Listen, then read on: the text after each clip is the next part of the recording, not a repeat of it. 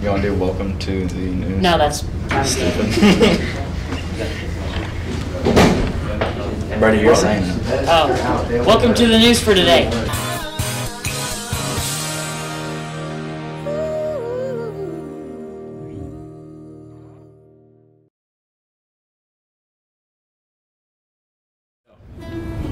I pledge allegiance to the flag of the United States of America and to the republic for which it stands, one nation, under God, indivisible, with liberty and justice for all.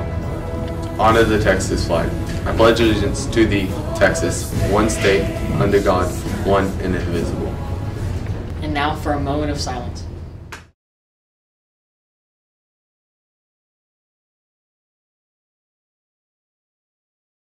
Thank you.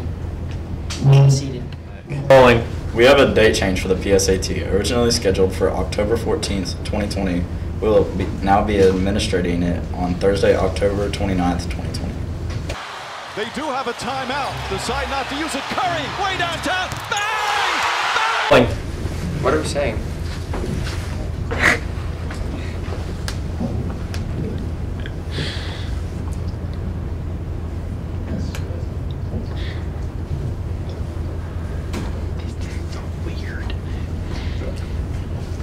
What is that? And we back.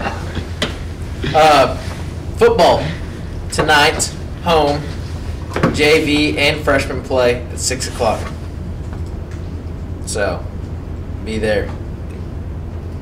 Why'd you do that? How do they play at the same time? That's when it starts, Sandy. Are they both like together? No. Sandy, that's when they start. Victory screech. Okay. The fall team tennis won their district opener against Bowie, 15-4. Thanks. Good. Welcome to the weather forecast, please. Today, Thursday, September 17th. There may be a few passing clouds here and there, but other than that, it will be mostly sunny. Temperatures will be high at around 85 degrees Fahrenheit, and the humidity will be around 60%, with winds at 10 to 15 miles per hour. Hurricane Sally has finally made its move to come ashore Tuesday night, intensifying as it did so. It is now crawling inland near the borders of Alabama and Florida, diluting those states.